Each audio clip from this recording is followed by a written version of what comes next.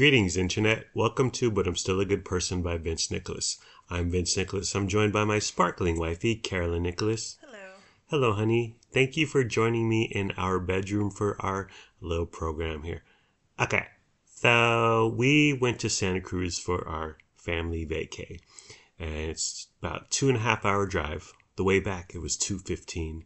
It was a little traffic, but not too bad. Actually, the majority of the traffic was getting from one end of West Sacramento to the other. And we're sitting there in traffic, and we're like, let's take Industrial Boulevard next time. I don't know. Like, there's always traffic there. There's always traffic. On the weekends. Everyone's going to Davis. Yeah. And lanes merge, and it's a whole thing. But yeah, we need to take Industrial Boulevard next time and circumvent the West Sacramento traffic glut. Okay, so our drive there, honey. Now, you packed mad snacks. You had your snack game on point. Rice Krispie treats, Ritz. You bought a whole menagerie of flaming hot chips, which is a Lennox favorite. But you also brought carrots. Were the carrots eaten? Did they get touched? Why did you bring carrots, darling? It was an impulse buy, and I thought I was going to try to be a little healthy sometimes and not just snack on sugar and chips the whole time. Yeah. I bought them intending to eat them myself, Yeah. and I've not eaten one so far. Yeah. They're about halfway gone. They're still in our fridge currently. Yeah. A week old now. When we got back, I needed something besides fried food and junk food, and I smashed a bunch of them. Good. Give me all this carotene, this See? beta carotene. Oh, I can see, my eyes are better. You also brought berries. Yeah, I brought a Tupperware full of cut up mango and strawberries and blueberries. Yeah. Those got eaten. Yeah, yeah. Did you bring any books, honey? You're a bookworm. I brought no book because I knew I wasn't going to read it. Our days were going to be filled. So I didn't want to pack.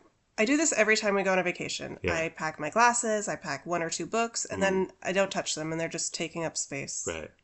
Yeah, it's all about the thought. It's all about the intention, aspirational. Like, I'll bring workout clothes, and then I didn't touch the hotel gym. Yeah, we're too old to make those mistakes. That's a young man's folly. I'm not. I'm still young, and I have good intentions. So early check-in. So you called the day before because we were gonna get there. We were targeting to get there around 1 p.m. You called the day before to ask about early check-in. What did the people say to you? They said early check-in can only be requested the day of, and they said they're going to send us a text, like a pre-check-in text. Yeah. And then you can click on a link and go from there and try to request it. Yeah. And then day of, I called, got the front desk gal, and asked for early check-in, and she said, that's probably possible. And then that was it. That was the end of her soliloquy, her sales job. But she's same thing. She's like, you're gonna get a text, and or you can just ask at the front desk. So some time passes. I get the text, early check-in. Yeah, $40, $40, 40 for early check-in. Like, what the heck? And it wasn't guaranteed. It wasn't guaranteed also. So $40 for 1 p.m. check-in. I was like, hell nah. It was also $25 for, they had a little underground parking garage. We stayed at La Quinta in Santa Cruz, which was heaven sent. Like, parking around there is a disaster. And just traffic in general, because the beach, it's a small downtown. There's lots of people, lots of idiot tourists like ourselves, causing traffic jams and opening all these Starbucks and Panera. Gentrification, we're the problem, honey, we're the problem. But I gladly paid $25 a day for underground parking garage. And I wonder, like, so so we get to the telly around 1:15. Walk up to the front desk gal, and I say, hey, I would like early check-in. And she said, your room's going to be ready at 3. And I said, okay, lady. And then she's like, well, you can park in the garage and you can hang out in the pool and you can walk around, blah, blah, blah. Okay. So she says, yeah, just take a right at the corner and our garage is right there. Take a right, garage. And the gate is closed. The garage is closed. And so I call her. We're sitting like at the closed gate in front of the parking garage. And I call her and I say, yeah, we just talked and you said I could park down here and the gate's closed. So she moved. She hoofed it from the front desk out the door, around the corner on the sidewalk. And she came all the way down. And she could use a few steps, let's be honest. But she said sorry. She opened the gate. She had a little fob. And she said, you can have one item from the little like pantry, market snack area in the hotel. And I thought, bet. And then later I was like, let me get one of them hard seltzers, lady. And she goes, oh, I can't give you alcohol. And I was like, well, what the hell is the point then? What am I going to do? Get a small bag of chips that you're charging $4 for that should cost around 40 cents. So she gives us our keys. We finally check in about 2:45. She gives us our keys. Go upstairs. The keys don't work. It's like, this lady was having problems. This lady was having problems. She is a ginger, honey. And I'm not saying don't trust gingers, but she was doing us wrong. And by the way, she didn't work anymore. We were staying there for 3 nights. She disappeared. Yeah, we never saw her again. Never got our free item from the market. Yeah. And okay, they had small bags of chips, but they also had freaking quarts of ice cream, dude. And it was a special kind of ice cream, a brand I never heard of. I'm assuming they sell it for $10 or whatever in that little market pantry. They had lean cuisine frozen entrees. They probably sell for $6 or $7. We never got our due. We never got what she promised us. So check in. We walked down to the wharf, or is it a pier, honey? It's a wharf. Wharf from Star Trek. He's the angry Klingon. It's long, man. You start walking and you keep walking and walking. But it's a good time. There's sea lions. People be fishing. People be fishing. And like they got their fishing rods and poles or whatever. Casting lines. And it's kind of like you're walking between them and their pole because they're just sitting there in the back of their car or standing there. It's a whole scene. It's fun though. It's lots of restaurants, tons of shopping, people walking around, fishing, volleyball everywhere on the beach. It's like pickleball, as prevalent as pickleball is all around the United States now. Volleyball everywhere in Santa Cruz on the beach. So we walked down the wharf and it was quite a walk. And then we head back to the telly and we started drinking the Franzia. Yes, we drank boxed wine in our hotel room with the hotel ice to cool it. But our pinkies were out, honey. We're very fancy. The weather was high 60s, so it was cool. Yeah, it got warm though because the sun came out. Yeah. So it was really perfect. You and Len spent some time at the beach. Yes. You went in. You got neck deep. No, not on our first day. Yeah. That was on our last day. Yeah. But on the first day, he got in like up to his waist, and I went in up to, my mid shin. Yeah. So I told him we're gonna come back. We're gonna do like a proper ocean swim later. But that first night we just waded in a little bit.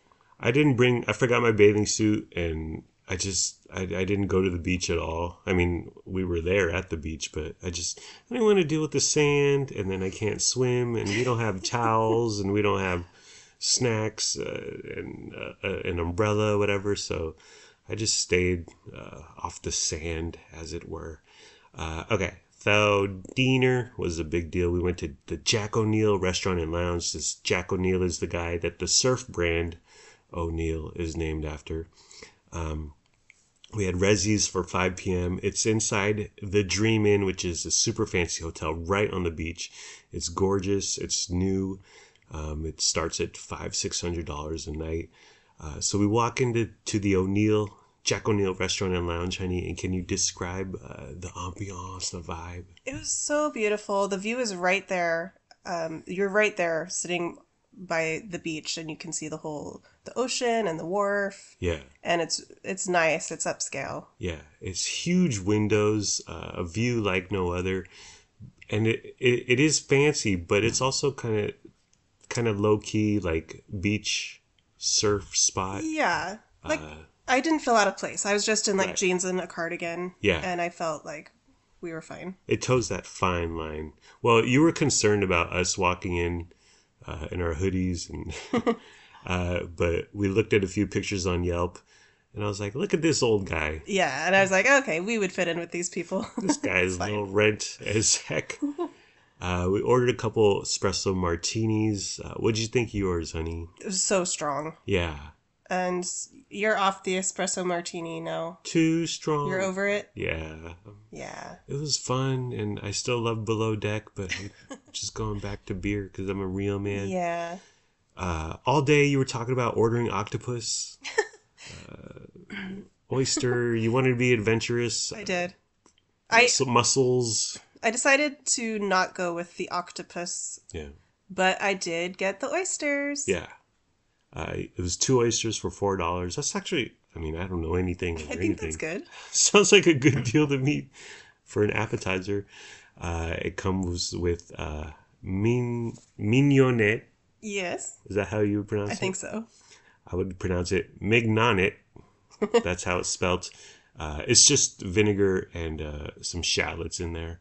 And it came with a cocktail sauce and a lemon. What'd you think of your oysters, honey? They weren't bad. I put just a teeny bit of cocktail sauce on one, Yeah. and I ate that. And then the second one I put nothing on. It's like seasoned though, or maybe it's just naturally kind of salty. They were good. Were they raw? They Were weren't they bad. cooked? They were raw, but they were small. Yeah. So it was just like a tiny little thing in your mouth. It wasn't overwhelming or too much. A little hit, a little shot of oyster. You offered it to me, and I said no. No one wanted it. Yeah, I stay away from especially raw oyster, mussels, calamari, octopus. I have zero desire to eat. But yeah, that was your appetizer, and then for your entree, you got a salad, heirloom tomato salad, described as Savoy spinach, whatever that is, stone fruit. Is that like dried fruit? Yeah. Yeah. Walnuts, goat cheese, basil, ravigote, whatever that is. What'd you think, honey? It was so good. Mm, I love goat cheese. yeah, The basil ravigote or whatever. yeah. It was delicious. It was kind of like a little pesto-y sauce or pesto dressing. Yeah, It was delicious. yeah. For my food, I wanted crab cakes, but they were $27. And then I wanted the prawns and pasta, which is 42. And I'm like, I'm not spending, well, you paid, honey, but I'm not having my wife spend $70 on some food for me. So I didn't get the crab cakes, but I got the prawns and pasta. I didn't read the description. I just saw prawns, okay, shrimp, pasta, okay, nudes or whatever. And $42 is outrageous, but we're out here. We're living our best life. So the prawns and pasta was prawn bisque, seasonal ravioli, and pea shoots. The pea shoots, whatever. It was barely a vegetable there. But I feel like the ravioli should be in the title. Because I don't like ravioli. I mean, it's yeah. fine. But They should definitely say what type of pasta you're getting. yeah. And they did in the fine print. in the end user license agreement that I clicked agree to. You need it in bold. Right. It needs to be in the headline, the title. All caps. Yeah. Because you talk about prawns and pasta, I'm thinking nudes. When I think pasta, I think nudes. I don't think ravioli. Right. Ravioli is ravioli. Yeah. Yeah, pasta I expect like a noodle shape. Yeah. That was deep, honey. Ravioli is ravioli. Yeah. So I just saw the headline, prawns and pasta. I was like, give me that. So the pea shoots were there. The ravioli was there. I don't like ravioli's fine, but I don't dig ravioli, and I avoid it if I can. So yeah, it did come with ravioli. It came with 5 ravioli in a $42 dish, entree. It came with 5 little pockets of ravioli. And I was like, all right. And then the prawns, the shrimp, 5 shrimp. Okay, 5. That should be the title. That should be the headline. 5 shrimp, 5 ravioli, 42 flippin' dollars. It was just like, are you kidding me, dude? This is barely a meal. It's more like a snack. Maybe an There's appetizer. nothing like super fancy about it. It was pretty basic too. Yeah, Like, I don't know. There were no gold flakes or anything. right. The shrimp were thick. Were Yeah. on the larger side, which I appreciated. 5 ravioli, 5 shrimp with the tail on. Now, honey, tail on, tail off. What's your opinion on this? It's kind of a pain. I just want to be able to take my fork, stab a shrimp, and put the whole thing in my mouth. Yeah, But you can't do that, and I've come to accept it. yeah. It is what it is. You got to eat the shrimp like that. You So got to touch it with your hand and Okay. bite it off. because the other option is you just take your fork and cut it where the tail Yeah, begins. I guess you could do that. Yeah. So the tail were on these mighty shrimp, and I grab one by the tail, and I mean, I'm paying 40. Well, you're paying $42 for this. I want every last bit of shrimp goodness I can get. So I'm like, I kind of yank on it with my teeth, and then all of a sudden, splooge all over my eyeglasses, shrimp nectar, prawn bisque all over my glasses. It was disgusting. It was embarrassing. Luna looked at me like, I don't know you. I don't I'm want to not know with you. him. I'll take the check, please. I'm leaving. It was just like, what the hell, dude? And I don't think the tail should be on. Or give me the option, and I'll be like, tail off, because I don't want to get my eyeglasses all Peter North up in here. It was a travesty. Is what it was.